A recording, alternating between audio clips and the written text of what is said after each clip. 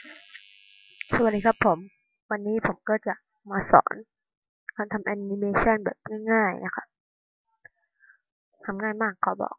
ก็มาเริ่มดูกันเลยครับให้เข้าใน Google Chrome หรือ Internet Explorer ก็ได้ให้พิมพ์ว่า private static ก่อน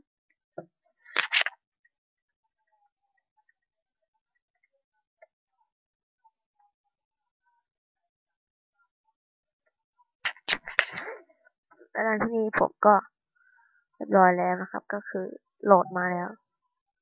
ครับก็ติดตั้ง install ได้ครับก็โอเคนะครับก็จะได้มาเป็นโปรแกรมแบบนี้แล้ว EasyToons